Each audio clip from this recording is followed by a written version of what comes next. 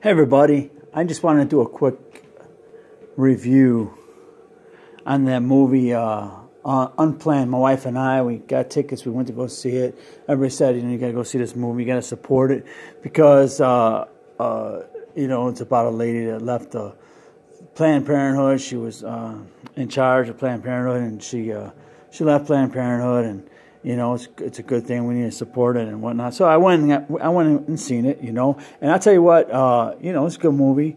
There's some parts that were tear jerkers and whatnot, but just like the last few Christian movies that I've seen, there was absolutely no gospel whatsoever in it. And I found out later that the lady, she's not a Christian. She converted to Catholicism. So that might have something to do with it. But here's the other thing. Why is Pureflix putting out a movie like this? And they're supposed to be a Christian film company, and they're making a Catholic movie just because of the abortion issue.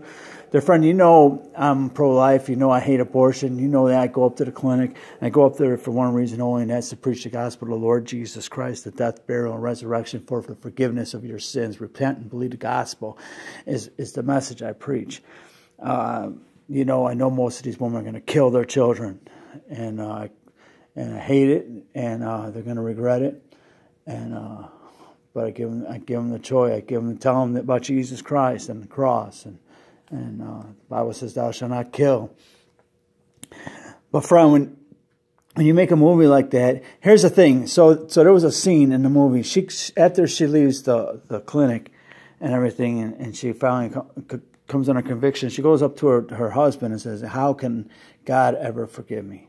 And her husband says, "Well, God will forgive you. All you got to do is ask him." Well, you know what? That sounds really nice and sweet and great. But my friend, that's not the gospel at all. Who is God?